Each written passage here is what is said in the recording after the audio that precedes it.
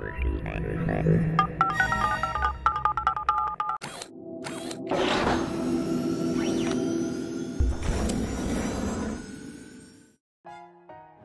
are a lot of rumors these days that the pacemaker software could be easily hacked. Is that true or not? It is true that they can be.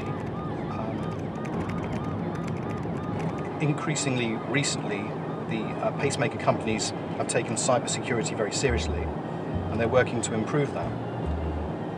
It needs a number of quite unusual circumstances to happen before hacking can take place. But then any device, phones, laptops, they can all be hacked. Still, the risk of being hacked into a pacemaker or a defibrillator is extremely low, and the risk of not having the treatment is far, far higher. When our patients come to have a pacemaker fitted electively, that is to say not as an emergency, they will have a pre-assessment meeting with our arrhythmia specialist nurses. In our case, Chris is meeting my colleague Simon, who will demonstrate what a pacemaker looks like and will explain what to expect during this medical procedure. Some of the commonly asked questions that we get are: how big is the pacemaker? When will the battery need changing? Will it interfere with my mobile phone or other electronic devices? All these questions and others are answered at this meeting. My name is Santosh Nair. I'm a consultant cardiologist at Norfolk and Norwich and James Paget Hospitals, and I am an honorary senior lecturer at the University of East Anglia. What I'm going to do today is I've got a pacing list. We've got 4 patients on that list. Some of them have had dizzy spells, some of them had blackouts, some of them felt tired. All of them are going to benefit from having a pacemaker implanted. And what I'm hoping today is that one of our patients, called Christopher, will allow us to film him and tell us his story. Hello. Hello. I'm Dr. Nair, I'm one of the heart consultants. How do you do? You've come up today to have a pacemaker put in. So, could you just tell us what symptoms you had beforehand? Well, the day before, I'd probably overdone things a bit. You know, I have a little wildflower area in our local churchyard which I cut, and normally I'd sort of do that over a couple of days, but I thought, oh, everything is right, I'll press on and get it all done, you know, so I probably overdid things a bit the day before. And the next morning, I was just sort of walking around, opening my greenhouse and looking at the watering a few plants, and I suddenly felt, gosh, I feel dizzy, I'm going to go over. And to my right, there's sort of a compost bin. I thought, if I can just grab hold of that, I should be all right. But I couldn't quite make it before I went over. And on the left-hand side was a glass cold frame with, you know, 4-foot sheet of glass there. And I crashed through that. Fortunately, there was plants in pots underneath, which broke my fall. But it sort of cut my elbow, grazed a bit of the leg, and cut my finger.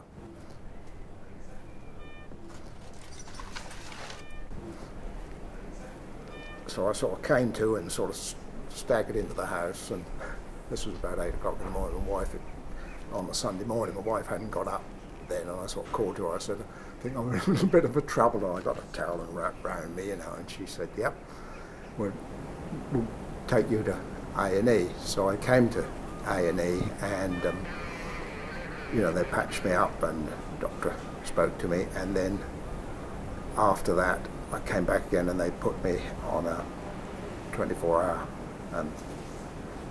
heart monitor, and then when they'd read the tape, he said, yeah, the best thing we can do is fit you with a pacemaker.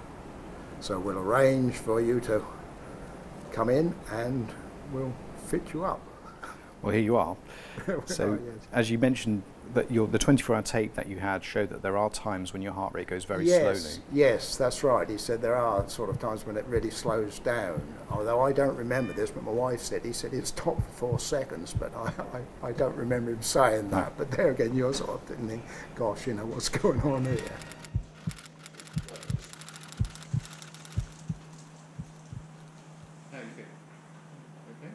The X-ray machine is just going to come above you, but it's not going to touch you. It's just going to be above your shoulder to take some pictures, okay? You'll be absolutely fine.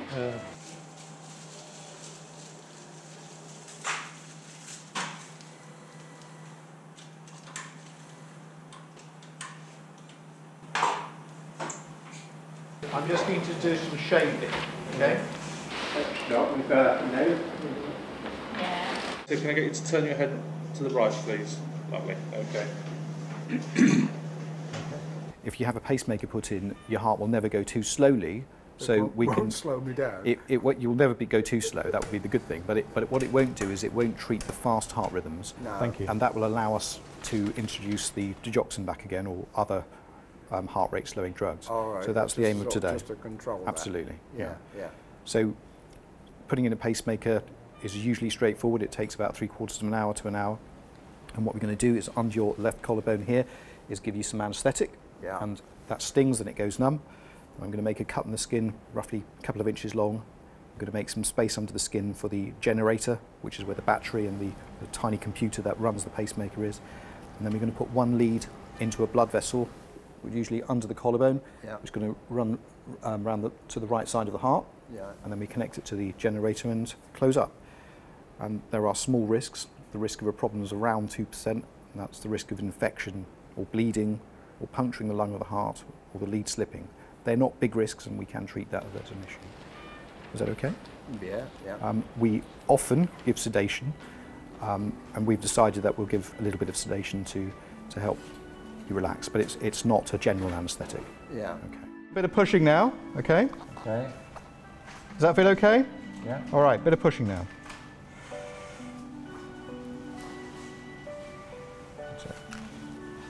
So I'm just making a cut in the skin.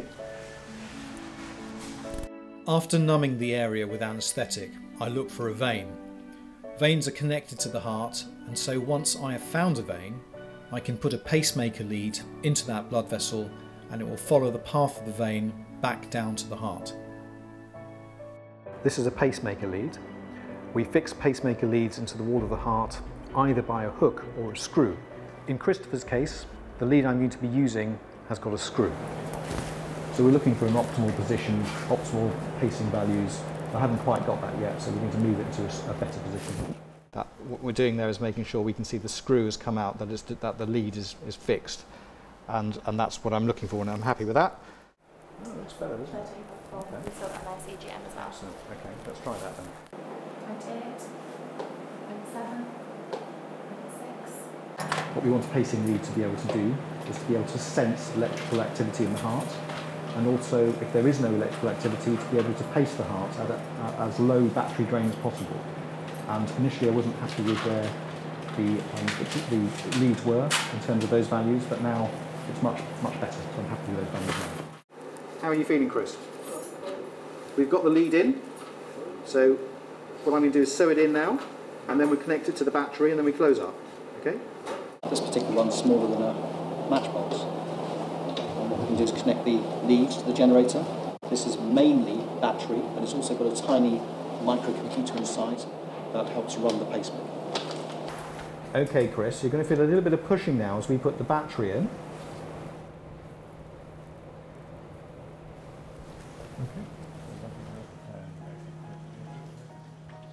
We are now at the end of the case. Everything has gone well. We have the lead in a nice position, and that's important because it means it's going to drain as little energy from the battery as possible. And what I'm going to do now is close up the skin and the tissues, and then Christopher will come off the table, and tomorrow he will have a chest x-ray and a pacing check, and all being well, he'll go home.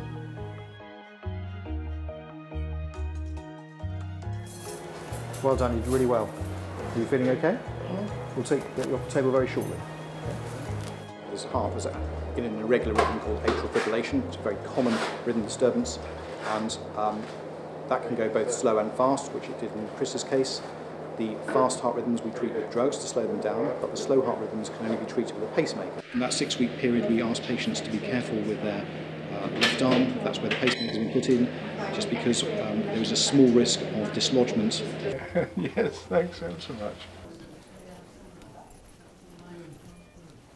And what we'll do is we'll tee up your pacing check with a clinic appointment with me. Okay, so we do both things at the same time. Today, Christopher's come up for his 6-week pacing check, and he's going to see the cardiac physiologist. Hello, my name is Andrea. I'm the cardiac physiologist that looks after pacemakers. That looks like that's healed up very nicely. The next thing I'm going to do is pop my pacemaker programmer over the top of your pacemaker, and it just communicates, so it tells me what's been happening with your pacemaker. And what I'm going to do now is just make your heart go a little bit faster, but you shouldn't be aware of what I'm doing. Everything looks very, very good. Good. And we do not need to see you for another 6 months. Good. And if everything's okay at 6 months, we don't need to see you anymore other than yearly. Hello. Hello. Nice to see you. Again. Yeah, nice to see you. Yes, come in. How are you? Well, not too bad, I suppose. We're still here. Yeah, yes. I'm sort of back swimming and things like that. You see, gardening. So doing all your daily activities? Oh, yes, everything that...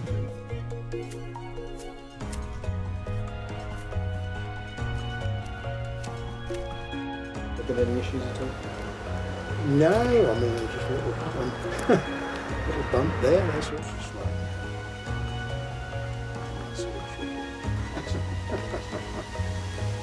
Yeah. Okay. Easier said than done. Easier said than done. Which one? Okay. Let's get you through. Thanks ever so much. Okay.